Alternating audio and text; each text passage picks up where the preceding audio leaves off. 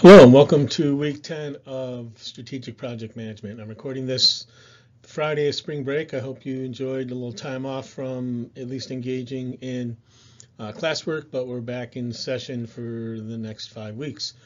So this week we're dealing with the chapter on outsourcing and managing interorganizational relations. You can see I've got the typical elements that are shown each week. A regular review required reading section and a couple little entertaining videos that relate to outsourcing that you can take a look at as well in the Explore Additional Resources section.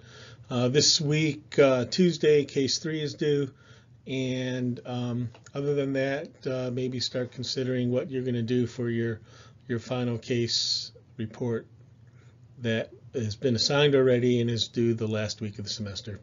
That's all I have here, and take a look at the rest of this week's module. Thanks.